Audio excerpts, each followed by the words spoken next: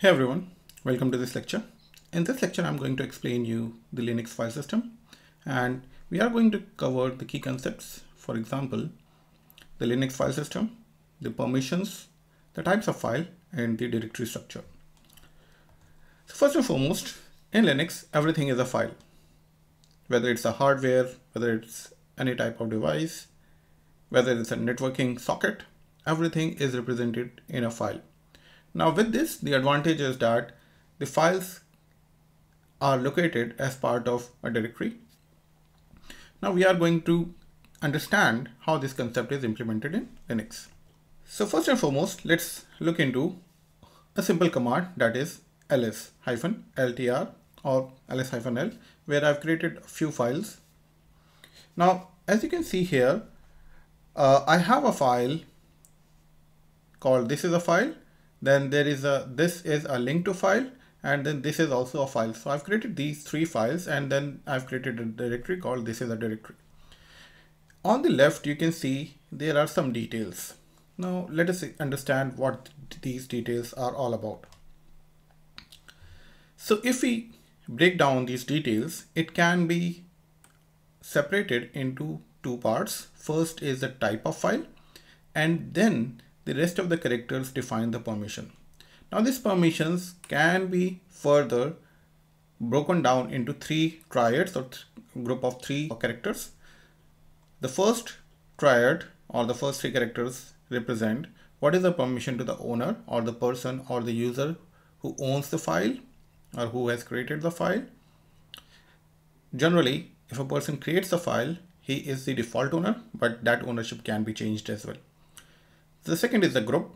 So if there is any specific configuration or setting in terms of read, write, or execute, so R means read, W means write, and X means execute to the group. And the third is for all the others who are not part of group or who are not part of owner, what is the access? So as I mentioned, R means read, W means write, and X means execute. Now, as you understand, Linux is a multi-user system, right? In case of this multi-user, how we arrange is basically, suppose a user has created a file, he or she is the owner of that file. That's pretty simple. But for example, we have a department called students, and we have added a few users into that department or the group. We need to provide the similar access to that group. So what we can do is, based on the second triad, we can provide access to that group. Third is everyone else, all the world. So we can define if you want to give public access or not. So generally, in case you are hosting a website, you would want to give a public access, and that's what is defined in the third concept or the third, and that's what it is, and that's what is defined in the third triad. So these three triad is basically what combines the permission of the file. So as I mentioned, everything is a file, and you can actually check what is the permission of the file with the command ls-l, and you will also see what is the type of the file.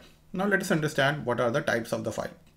So we can categorize the types of file into two categories. One is the regular and other is the special. So in case of a regular file, we will have a normal file, which is represented by a dash or hyphen. Then you have a directory, which is represented by a D. And then you have a symbolic link, which is represented by L. And when you check using ls or ls-l, you will see that this link is being pointed to the source of the file. And if it is in different directory, it will be presented in the different directory as well. Now keep in mind, directory is also a file which can contain different files as well. Then you have some special files, which is basically FIFO, block, and character, and socket. So these are special files. Now you can see in the /dev, you will have a type of file which is represented by C, that is the character device. And similarly, you will be having a block type of file in, you can say, in /dev directory as well. If you want to see the FIFO file, you can create a new file by mkfifo, and you can see that there is a P type of file represented here. Now let us understand what is the directory structure. So the directory structure in Linux is kind of an inverted tree where the root is on top. So that is the root. And you can think of rest of the directories as leaves of the tree. but that's how the directory structure is it's kind of an inverted tree. And generally we have the following directories, and I've given a you can say complete description of it. We'll have binary, which is pointing to user bin, libraries, which is pointing to user lib, and sbin, which is pointing to user sbin. So binaries contain essential commands, for example ls, cp, all these commands which are used by users. Lib contain the essential shared libraries, and sbin contains the system binaries which are only to be used by system administrator or the you can say system itself. Now in the new operating system, these are pointing to a different directory called user bin, just to have a clear separation, right? And for example boot, and then you have other directory, for example boot, which contains bootloader files, kernel, etc. You will have dev, which has the device files. You have etc, which contains the system configuration file. This will also contain your etc password, your other system config as well. Then you have the user home directory. For example, I've created a user admin, so my home directory would be in /home/admin, and the root is basically the home directory for the root user. You will have media and mount, where you are essentially mounting any external data storage, for example a disk drive or a USB drive, and you mount it to these directories. Then you have opt, which is for optional packages. For example, if you want to install an optional package, you can install it in the opt. Proc is the virtual file system for kernel memory. So you can so this is the virtual file system for kernel info, and it contains the processes. So you can look into the processes, and generally it is /proc/the PID or the process ID. For example, /proc/1 would be the process ID 1 directory, and it will contain all the details of that process. I've already explained root, which is the home directory for the root user. Run is the runtime variable data. It's mostly used for any type of applications or binaries that would store some type of runtime data. SRV is for services provided by systems. Sys is the virtual file system for system information. Temp is, as name suggests, temporary files. And user is for user utilities and application, and you can find the /user, /sbin, /lib, /bin, etc. in this directory now, rather than the home directory, which are actually rather than the root directory, which is actually linking to these directories. And last is the var, which contains variable files, logs, /var log, /var mail, etc. So this is the directory structure. Now let us take a deeper look into the directory by traversing into each one of them and finding out what type of files are contained in them. Now I'm in my terminal, and I will also go to my file browser. I will just go to the root directory.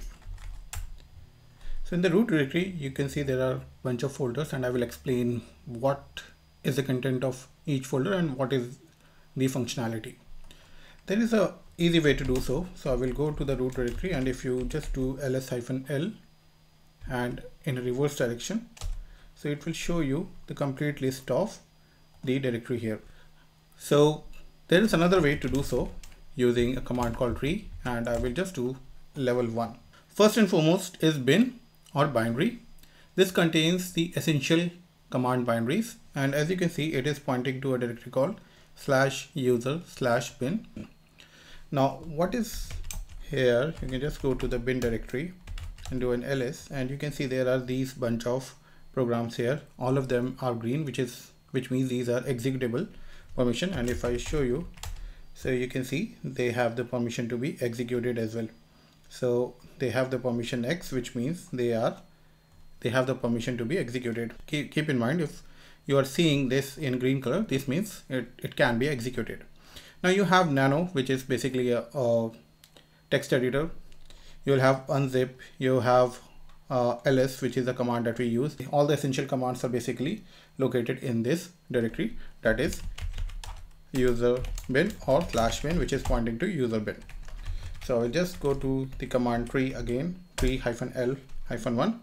Interestingly, you will see that there are 3 directories, that is bin.user is merged, lib.user is merged, and sbin.user is merged. Now, as you can see here, these three are basically for the directories, for example, bin or binary, which is pointing to user/bin, lib, which is pointing to user/lib, and lib64, user/lib64, sbin is pointing to user/sbin. So this is basically telling that these directories are actually a symlink and they are pointing to these directory. This has been implemented in Debian. Now the next is boot. So boot contains the bootloader files. So if I just go to, so the boot directory contains everything required for the boot process, and you will see the kernel itself here, which is basically VM linuz or VM linux, and these are the various files which are required for boot. For example, you have memtest, you have system map, you have the old Linux kernel, you have the current Linux kernel, and then you will also have the bootloader file, which is basically grub, and this system map file, which is the map file present here, this one. Next in this is CD-ROM, which is, as the name suggests, is basically for your CD-ROM. Anything if you put into your CD-ROM, if you have that in your laptop, it will be mounted here. Then you have dev. Dev is basically devices. So this contains all the hardwares that have been connected to your laptop or your system. So if I just do /dev, you can see these are the type of hardwares that are currently mounted, right? And you can see the hard disk as well, which is basically SDA or HDA, depending upon the type of hard disk that you have. TTY is basically your terminal. So you can see there are a lot of terminal where you can attach. And then DevNull is a special file that discards all the data written to it. So if you want to, purge any data, you can write it to /dev/null, which is this one. So as I mentioned, /dev is basically all the hardware files. Now next is next is etc or etc. It is etc. This contains system-wide config files, and for example, it will have etc/password. It will have certificates, like you have these certificates as well. You will have your resolve.conf. So any config, additional config that you require is basically present in /etc directory. You'll have host directory, you will have network config. All these configuration are present in the /etc directory. Next is /home, which is basically your home folder, and any user that you have created, because Linux is a multi-user system, any user that you have created will have a directory here in the home, right? Next is /lib, which is the libraries. These contain essential shared libraries which are required by bin or sbin programs. Next is media or mount, which is any additional drive or directory that you mount on Linux. You can mount into these two directory, media and mount. Next one is lost and found. Is basically anything you delete will go to lost and found. Next is opt. So opt is optional, and any optional programs that you want to install would be installed here in the opt directory. Then next is proc. Proc is basically processes. So this directory contains files which are basically processes, and you can see you have the process one, which is the systemd. So you can cat it, and you can see the information as well, detailed information as well. For example, you can have proc CPU info, and you can see all the details of your CPU. You can also check memory info, and you can see the details of the memory here. What is the current status of the memory? So each process will have its own directory. So each directory will represent a process named after its process ID. So for example, if you go to /proc/1, this will be the first process that has been initialized, and you can see the details here. What are the various you can say files that have been used to run this process. Then you have run. So It contains the runtime variables, for example, that are required for system services, and it may also have your log files. So log files are basically if a process is working on any file, it will put a temporary log so that no other process can write to it. So that would be part of your run directory. So sbin is system binary. It is something similar to the binary here, but it is mostly used for administrative tasks, and it is mostly used by the system administrator. So if I just do ls/sbin, you will have some of the additional functionality, for example, IPv6, IP, init, etc., that are used for system administrator. So that's why it's called sbin or system binary.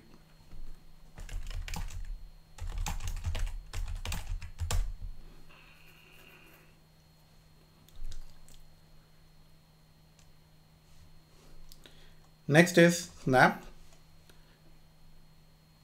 which is used for snap, a package manager in Ubuntu.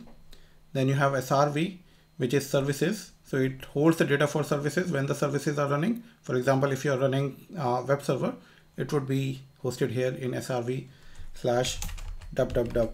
So if I do srv, right now we don't have anything, which means we are not using it for anything. Then you have sys, which is basically system. This is a virtual file system just like proc, and it provides information about drivers, devices, some kernel features, etc. So if you just do sys, it is basically having system level files.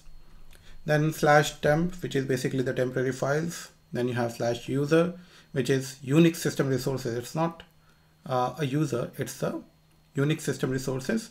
So it will have all the you can say utilities for Unix. For example, you will have /user, /bin, /usr, /lib, /usl, /local, etc. So if you just check this one, you will have user bin, lib, local, sbin, share, etc. And then last is the var, which is the variable. So it contains a variable for various stuff. For example, system log files, mail queues, print spools, temporary files, etc., and some web server file in case you have a web server installed. So these are the details of the Linux directory structure. I've created a table and attach it to this lecture, as well as I've given the detail in the as a document as well. So go through it, and in case you have any questions, do ask me. Thanks for watching this video and have a great day.